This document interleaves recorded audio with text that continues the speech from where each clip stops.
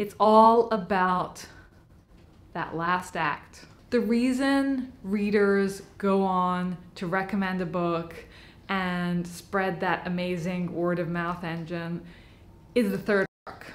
We're going to use Jane Eyre's example to learn how to build up your positive character arc so the last act moves your readers as much as Jane Eyre probably moved you. Basically, we're about to figure out how it's done so you can do it to your own character. Here's Robert McKee on the subject. He uses another temporal art film, but it's exactly the same thing applies. A revered Hollywood axiom warns, movies are about their last 20 minutes. In other words, for a film to have a chance in the world, the last act and its climax must be the most satisfying experience of all. Here's an example. For the first 80 minutes of Blind Date, Kim Basinger and Bruce Willis careened through this farce, exploding laugh after laugh. But with the Act 2 climax, all laughter ceased. Act 3 fell flat, and what should have been a hit went south. Kiss of the Spider-Woman, on the other hand, opened with a tedious 30 or 40 minutes. But gradually the film drew us into deep involvement and built pace until the story climax moved us as few dramas do. Word of mouth gave the film legs, and William Hurt got an Oscar. In this video, I assume you know the basics about creating character and character arcs. If you don't, check out How to Create Great Characters and Positive Character Arc Ready Player One. The links are in the description. In this video, we're using K.M. Whelan's Creating Character Arcs. Jane Eyre's want is to have love. Her need is to have autonomy, including moral autonomy. Her lie is that love requires suffering. In Act 1, Jane Eyre's normal world is established, and it's a loveless, cruelly unjust world. She's hungry for even a morsel of love. Here's what she tells her aunt, who was forced to take her in. You think I have no feelings, and that I can do without one bit of love or kindness, but I cannot live so, and you have no pity. But we also see her need in her personality traits. We see how much moral autonomy matters. She's utterly honest, even when the consequences of her honesty make life very difficult. She is sent to a boarding school, a religious school that's free, where they basically starve the students. Her lie is reinforced when she says to the only friend that she makes there, "To gain some real affection from you or Miss Temple, or any other whom I truly love, I would willingly submit to have the bone of my arm broken, or to let a bull toss me, or to stand behind a kicking horse and let it dash its hoof at my chest." That's how much this little girl wants just a morsel of love. The first act shows why the character believes their lie, and it strengthens that lie. Then the character must make a decision to leave the normal world. This is the inciting incident in the story arc. At the first plot point, Jane Eyre becomes a governess and moves to Thornfield. It's important to note, to underscore the fact that I said decision. This should always be a decision on the character's part. It shouldn't just happen to them. In the first half of Act 2, there are a series of interactions with Mr. Rochester which lead Jane to fall in love with him. And now her want is even more specific. She wants to be loved by him. So what distinguishes the first half of Act 2 is that, in a character arc, is that the character actively pursues her want, her goals, but all the actions she undertakes are ineffective.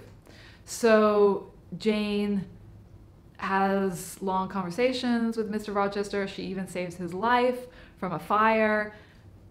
It just doesn't lead anywhere. Then Blanche Ingram appears to show Jane Eyre exactly what she's up against.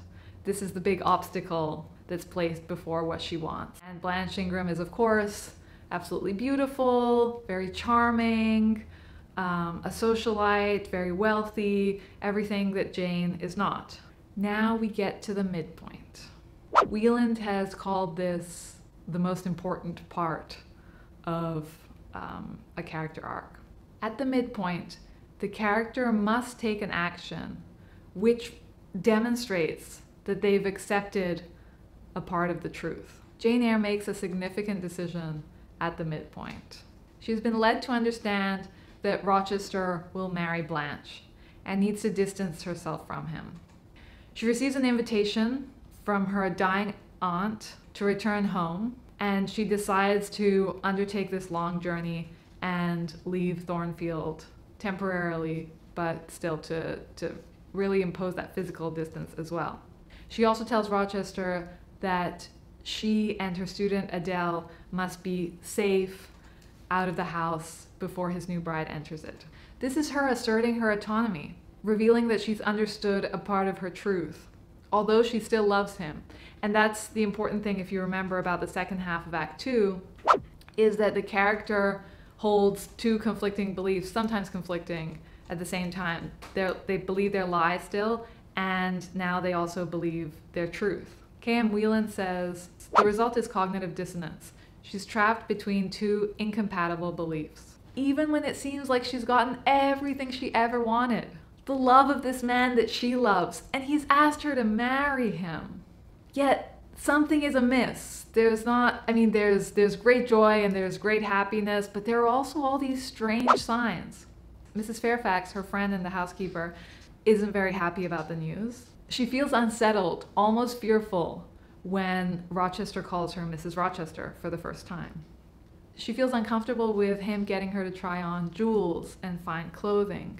The more he bought me, the more my cheek burned with a sense of annoyance and degradation. And of course, she wakes up in the middle of the night to find a strange woman tearing her expensive wedding veil in half.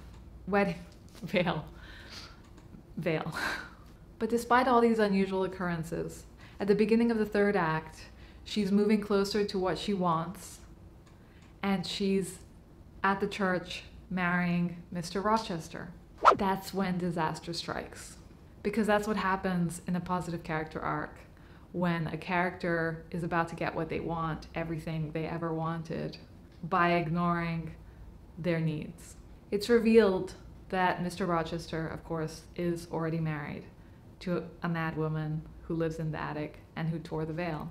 To be with him now would actually mean to be his mistress. And that would be a rejection of her moral autonomy, of her truth. It's the worst possible outcome for Jane. We've been with her through the first act, when she endured so much suffering, and she was in just a completely loveless environment. And now finally, she has someone she loves and respects, and she has to make this enormous sacrifice, which is to actually walk away from that, to leave that, because there's such an integral part of her that requires autonomy, that requires, in this case especially, moral autonomy. This is what makes Jane Eyre such a fascinating character and such an amazing novel. It's that critical sacrifice. It's that key decision. It's walking away from everything she ever wanted, everything that's been built up throughout the novel. It's actually choosing to walk away from that in exchange for her truth, in exchange for what makes her a whole person, what makes her respect herself. She walks away from love. A child that, of all the characters we've read, or many of them, is one who has really been desperate for love. If you can bring your character to that point where they choose to sacrifice everything they've truly, truly wanted, that you've built the novel up towards, then you know you have a golden character arc on your hands. Poor and friendless, Jane Eyre goes out into the countryside. Jane! Jane! Without any plan, any destination in mind, not knowing what might befall her. Eventually she finds her footing. She inherits a fortune from an uncle, and when her cousin asked her to marry him in a loveless marriage that would be based on servitude in India, which, if you remember, was an important part of her lie, it's very easy for her to say no. She's achieved an inner strength that allows her to reject the proposal with ease. At the climax, Jane Eyre hears Rochester's voice calling out for her. When she returns to Thornfield to find Rochester, it is as a financially independent woman, but also a woman who is very comfortable within her own skin, a woman who knows herself completely. There she discovers that Rochester's wife had set fire to the manor, and in trying to save her, Rochester is now blind and his arm is mutilated. They're reunited, and in his current state, it's clear that Rochester will be dependent on Jane. She'll be his sight, she'll help him physically since he no longer has the use of his right arm. She's also financially independent. He recognizes her moral strength. Jane has complete autonomy. And she also has her want, love. But she had to give up what she wanted first. She had to give up the love in order to get both, ultimately. And that's okay. Whether the character gets their want or not is irrelevant. In this case, she does. But the critical thing is that she had to sacrifice it first. If that sacrifice hadn't been made, then she wouldn't have gotten both. As writers, we reveal characters through the choices they make. This is the most powerful tool you have as a writer. Think about the choices your character makes. It's not about how you describe them. It's not about what other people say about them. It's the decisions they make, the actions that they take. When you're thinking about the ultimate choice your character needs to make in the third act, if it's a positive character arc, make them completely relinquish their want. Make it the most difficult choice they're ever going to make, that you could ever conceive of, that you could ever imagine for this person. They should choose their truth at great personal sacrifice. If you have a similar character arc, tell us about your character's gut-wrenching decision in the third arc in the comments below. And if you're reading below, choose 3 comments to give a thumbs up to that you really speak to you. I'll see you guys in the comments. Oh, and give this video a thumbs up if you liked it and you learned something. Bye.